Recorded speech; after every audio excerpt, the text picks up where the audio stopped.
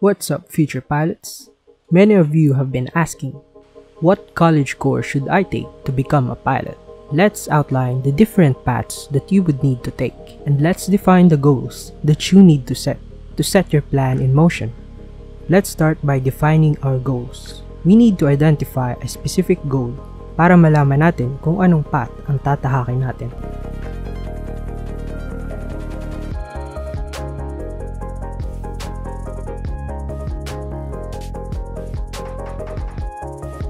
Kadalasan kapag sinasabi natin, gusto kong maging piloto, ang nasa isip ng marami ay maging airline pilot.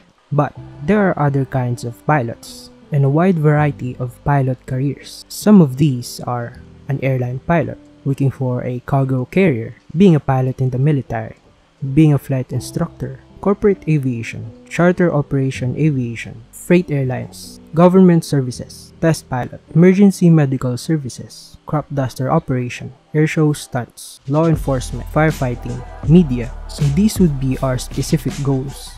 It's time for you to select which goal you want. Let's start by identifying the steps we need to take for each goal. Since nasa Pilipinas tayo, let's focus on pilot careers that are commonly accessible to student pilots here in the Philippines. To start, I'll assume the starting point from a junior high school graduate's point of view, since this is the time where you can start making important decisions for your intended career upon completing your junior years in high school.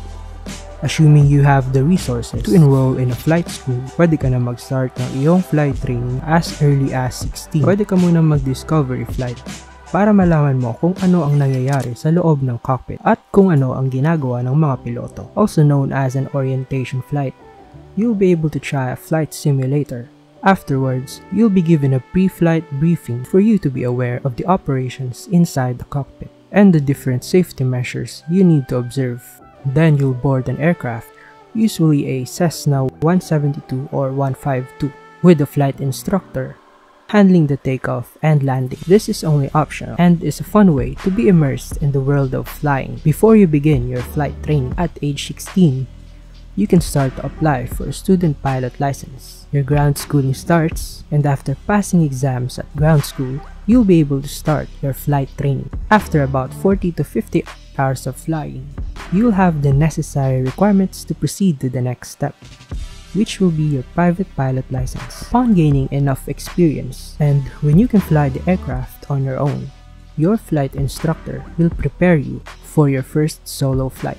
This will be one of the most memorable moments in your flight training. To earn your private pilot license, you must at least be 17 years of age and a high school graduate. Therefore, this step would be finished after you graduate from your senior high school. Again, assuming you have the resources. You can't get paid while flying as a private pilot. You'll need a commercial pilot license to be compensated for flying. The next step would be getting your commercial pilot license. As a commercial pilot, you'll be able to get paid while flying, gaining more flight time and experience. Obtaining your instrument rating and multi-engine rating are indispensable, as you'll need to fly completely different aircraft from what you've used to fly as a student pilot and as a private pilot. At this point, you would need to finish a bachelor's degree in college, as most airlines in the Philippines requires their pilots to have a degree in college. Ito ang overview ng pwede mo gawin to land a job for these careers. Take note, this is highly simplified at maraming pwede magbago na factors dito, and this is just an outline of the general steps that you need to take. So anong course nga ba ang dapat mong kunin sa college? Short answer is, any course will do, lalo na kung marami ka namang resources for your flight training. Any bachelor's degree na kurso sa kolehiyo ay pwede para maging piloto. Pwede ka mag-med, engineering, AMT. What's important is, you undergo your flight training and gain the necessary experience, licenses, and flight hours required. You can also take aviation-related courses like BS Aviation or ComFly, which has flight training included sa course, which allows you to be exposed early on sa aviation industry. However, it is not recommended by most, as you won't be able to have other career options aside from aviation.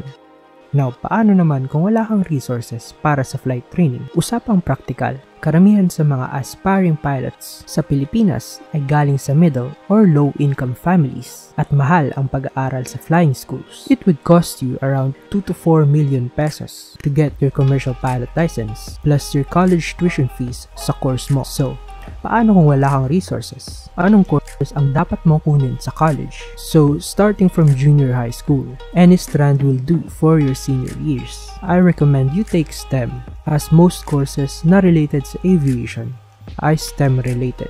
And the knowledge you'll gain here will be useful when taking up aviation-related courses. Upon finishing your senior high school, you can take up STEM-related courses in state colleges or universities like UP, Cavite State University, and PhilSCA, where you can gain knowledge in fields like engineering, physics, and of course, aviation. Pwede ka pa rin kumuha ng kurso na hindi aviation-related and use this as a stepping stone to have a job first. Then, once you have enough money, you can start saving for your flight training. Pwede ka rin kumuha ng aviation-related courses from state colleges like PhilSCA, kagaya ng AMT, or aeronautical engineering, kung saan makakakuha ka ng knowledge and experience sa industry while working as an aeronautical engineer or an aircraft maintenance technician while saving up for your flight training. Dahil state colleges at universities itong schools na mga nabanggit, hindi ka na magkakaproblema sa tuition fee as it is paid by the government. And then, there is BSAT, which is Bachelor of Science in Air Transportation, major in advanced flying, where the flight training is included sa course at libre ang flight training. All that has been included kanina sa outline ay libre. Details and in-depth explanation can be found in my previous videos. BSAT could be a major stepping stone since you'll have your licenses, and upon graduating, you already have your bachelor's degree and you are already a commercial pilot. If you take this path, magfo-focus ka na lang afterwards in gaining more experience and flight hours. We'll talk about the other career options you can take in another video.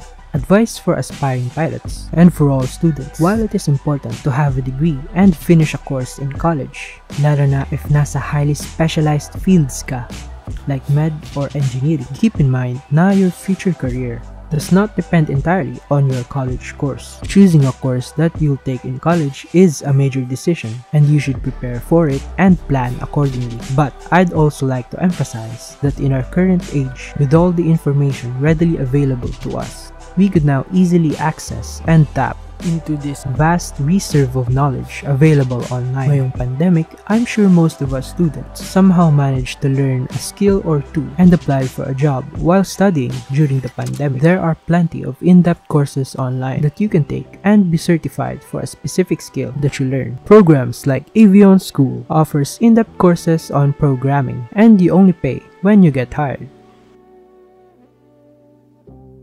You have Udemy, Brilliant, and lots of other places you can learn online. My point is, with our fast advancing society, and as our technology and systems evolve, new skill sets and jobs are needed to fuel this growth. The job that you are aiming for today might not even exist 10 years from now. A quote that resonates with this line of thought is, "The illiterate of the 21st century will not be those who cannot read and write, but those who cannot learn, unlearn, and relearn." As you choose your preferred course in college, do not forget that learning doesn't end in the four corners of the university, but rather, it is a lifelong process, and you should constantly be open to new ideas, new skills that you could learn, and also hone that special skill that you have.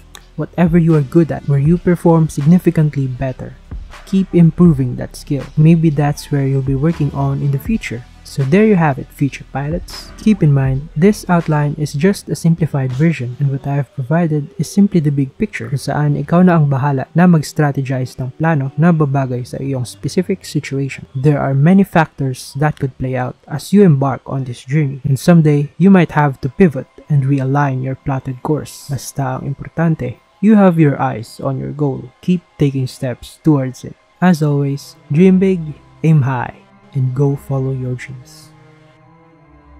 Here's an infographic guide that you can use as an outline in plotting your personal plans. You can download it from our Discord server. Links listed in the descriptions below.